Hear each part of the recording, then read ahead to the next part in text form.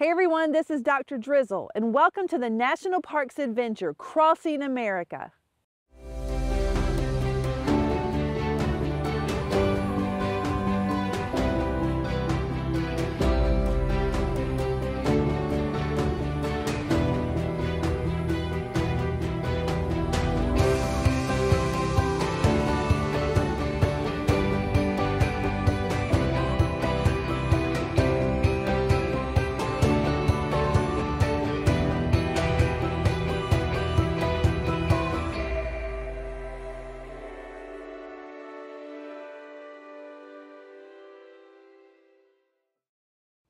So today we're at the Vicksburg National Military Park in Vicksburg, Mississippi. A special thanks to the National Park Foundation for their collaboration.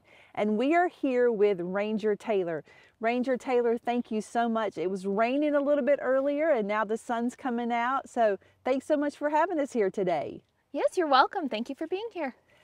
Before we start talking about this place, can you tell me how you got into the national parks? Now, I already know, but it's a little different than other people, so let's talk about that. It is a little different in that this really is the only national park that I've ever worked at, and that's kind of a rarity in the Park Service. Many people have bebopped around to many different parks, but I feel very blessed to be able to say that I was able to begin my career here and have since continued it.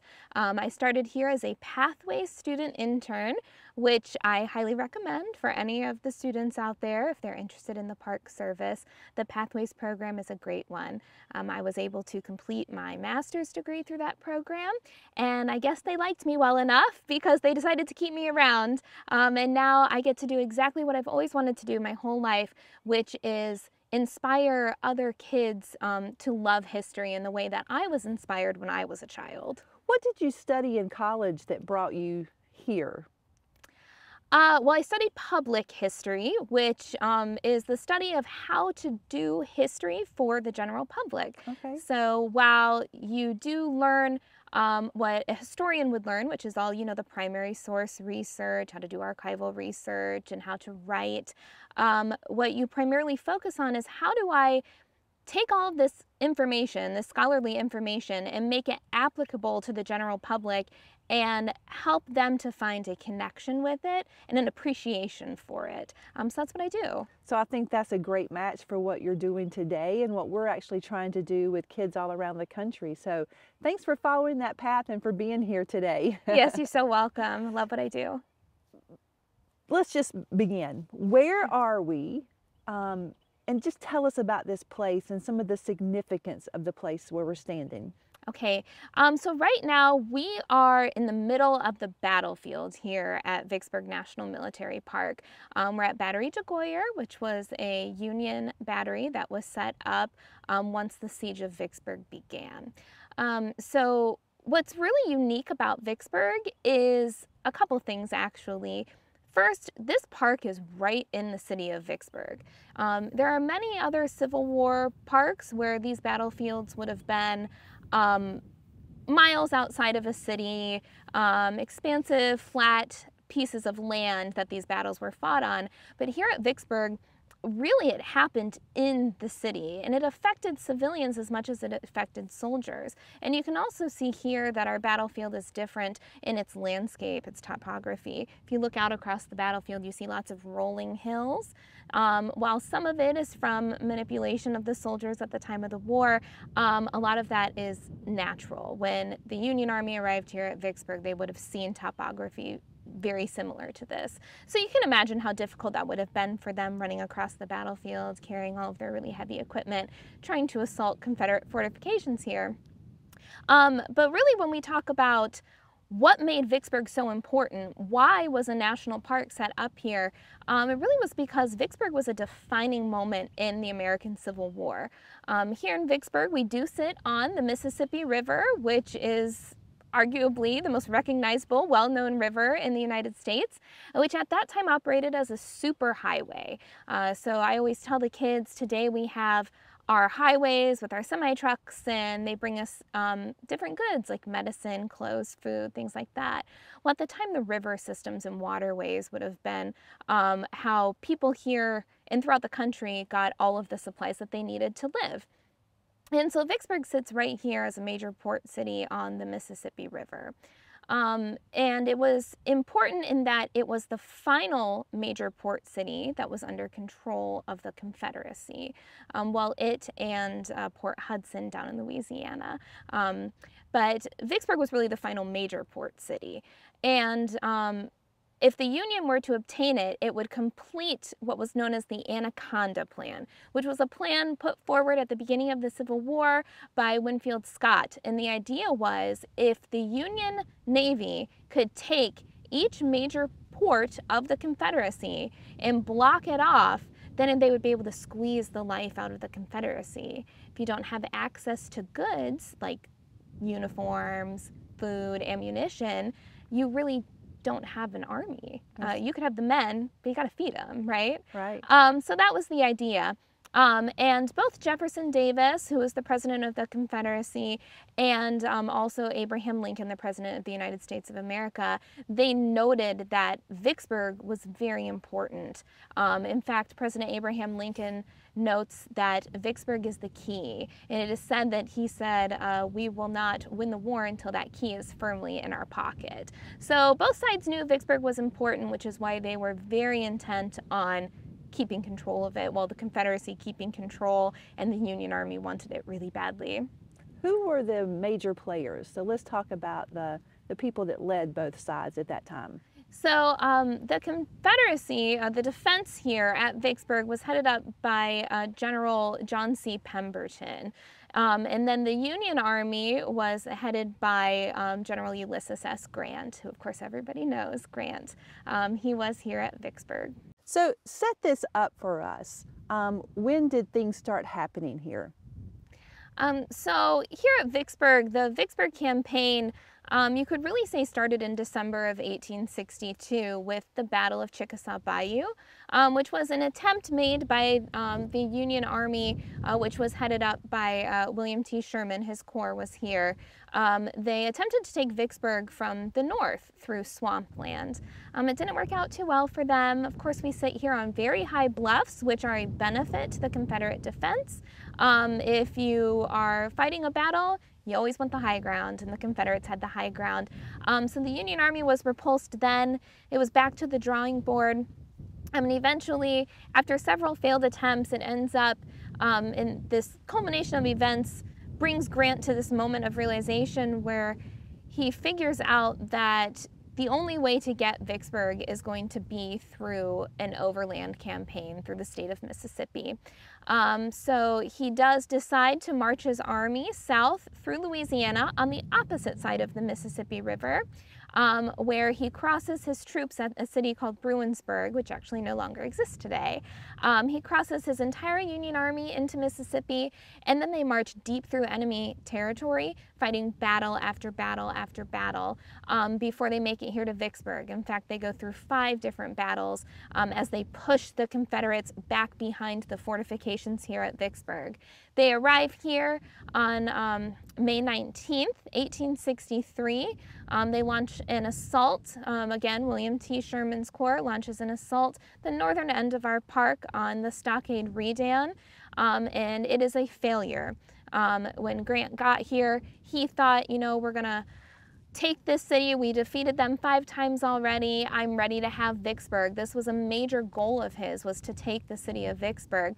But those Confederate fortifications, they were too much for them. I mean, you've got towering walls of earth and massive pits in front of them that these men have to get over.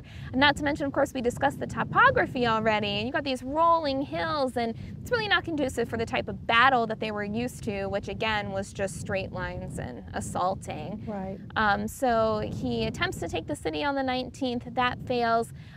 He gets all of his men here. They set up a 9-mile siege line, and he decides on May 22nd at exactly 10 o'clock in the morning, they are going to launch an all-out assault on every fortification that the Confederates have here. And again, it fails. It's at that point that Grant realizes, I'm not going to be able to fight my way into this city, and he decides to lay siege. So the beginning of the siege we note as May 18th, 1863, the day before that first assault, and it does last for 47 days. And it does end in a Confederate surrender. The Union does take the city on July 4th, 1863, but not before trenches are dug all over the battlefield here. You've got sharpshooter fire and artillery fire that lasts for 47 days. One thing that's really important to note at our park is that it wasn't just soldiers that were affected, civilians were heavily affected here as well. And that's something that's very unique here in our story, is that you think about a siege, and when you really think about it, the things that it did and how it affected innocent bystanders really within the city of Vicksburg. For 47 days, they were without food, water, proper medical. They had to endure listening to artillery bombardment essentially 24 hours a day. And what they did for protection here is they ended up digging caves all throughout the city of Vicksburg. It was known as Prairie Town because, you know, prairie dogs have their holes and they pop out of them. If you were here then and you were in the city, you would have seen earthen caves dug everywhere. And this is where civilians chose to take shelter during that artillery bombardment. They did attempt to make it as homey as possible, bringing beds inside and games for the children to play and lamps and lanterns. But in the end, some civilians are noted as saying it felt as if they were suffocating in an earthen tomb. So here on these grounds where we are today, is there anything that is standing that is original to the time when this battle took place? Yes, there actually is only one building on our battlefield that is a pre-Civil War structure, and it's actually behind us here. It is called the Shirley House, and it is where we interpret our civilian story, how the siege affected them. It was saved by Adeline Shirley, who was the mistress of the house. On May 18th, as the Confederates were retreating back after their 5 losses throughout this campaign, they're retreating back behind the fortifications here at Vicksburg, and it's a mad scramble. And they were ordered to burn down any building that stood in front of these fortifications. So right now, here we are in Vicksburg, we are in the middle of the city. At that time, it would have kind of been considered the countryside, and our Shirley house would have been a country home with beautiful gardens, plants everywhere, children running around, just really pristine. So they're ordered to burn them down. This, of course, is so that the Union Army doesn't have any shelter. They can't hide behind anything. They can't sleep in any shelter. They don't have anywhere for headquarters or medical. The Confederate who was ordered to burn down the Shirley house walks up to the porch and is met on the front porch by Miss Adeline Shirley, who begs and pleads with him for a while to please do not burn down my house. She's watching all of her outbuildings burn around her. I'm sure you can imagine this would have been quite the frightening scene. It's just fire and brimstone all around you. And the one last thing you have to save is your house that you've spent many happy years in. So she's arguing with this soldier, and the legend says that as he moves his arm to put the torch to her house, they hear a gunshot, and he's hit right in the chest. And when they look over, they see the Union Army coming up the road. A Union sharpshooter had gotten him, and he did die before he could burn the house down. So Miss Adeline Shirley's begging and pleading really saved her house, and it's really important because it saved it for all of us too. Right. We have this wonderful cultural resource to learn from today. So I'm so glad that Miss Shirley did that, so we have this here. But there's also lots of other monuments and memorials around here, and I think that kind of gives you guys some bragging rights. So tell us a little bit about that. It does. One thing that we hold the title for here is we are the most monumented park in the National Park Service. We have over 1,400 different monuments and memorials and markers in our park. And a lot of it, you see a lot of state monuments that were put in the early 20th century. by the different states that had soldiers who fought in the Vicksburg campaign. Many of them are done in the American Renaissance style, which was very popular then. In fact, we have one which is the largest and most recognizable one on our battlefield right behind us here, the beautiful Illinois Monument. So we are noted as being the art park of the world, as one veteran apparently called us at some point in time, and we have been recognized as one of the largest outdoor art museums in the entire world as well. Well, can just anyone come in and put something up? I'm sure there's a process with that, right? Yes, please do not come in and put anything up. There is definitely a process. When the park was founded in 1899, each state that was involved in the Vicksburg campaign was able to select a spot on the battlefield where their state monument would go. And there's actually only one spot left. The state of Kentucky, because of course they were a border state, so they had men who fought on both sides of the conflict. They were granted 3 different spots for their monument. They were granted one spot right in the middle of the battlefield where they could put a Kentucky state monument, and then they had spots on either side of the siege lines, one for the Confederate memorial and another for a Union memorial. And actually the Union memorial for Kentucky is the only open spot on our battlefield. So what was the last memorial monument that was erected here? That would be the Kentucky Confederate Memorial, the one that we were just discussing. But all of our monuments do get upgrades. We actually just a couple years ago had the Mississippi Monument got refurbished, and we had a big rededication ceremony for it. Our Missouri Monument had the same thing a few years back for its 100th anniversary. So you have to take care of these monuments, memorials. You probably have maintenance people here and historical architecture, folks that come around and look, but you also have other stuff here. You have natural resources. We do. And did I hear you have some challenges with invasive species here? We do, yes. We do have such a beautiful battlefield here, so pristine, so lovely. But like any other national park, in the National Park Service, we do struggle with invasive species. And we have some invasive plant species here, and also animal and insect species. I saw some of those just right in front of us. I I'm know, keeping an eye out. Yes, we have to make sure they don't get too close. Yes, fire ants are such a huge problem here for us. They are invasive throughout the whole southeastern United States, and they really do pose a problem for not only staff but also our visitors as well. You come here to enjoy the battlefield, but you always have to be watching out for those because they are hidden, sometimes difficult to find, and they will get you. Well, I have some kids that might be interested in solving this problem. So kids, for the sake of Dr. Drizzle here, who does not want to get stung, actually bit and stung, I learned from Ranger Taylor, we want you to think about some ideas that could help the National Park Service take care of these invasive species. They're not wanted here. Is it hard to get rid of invasive species? Absolutely, we know that from our work all around the country.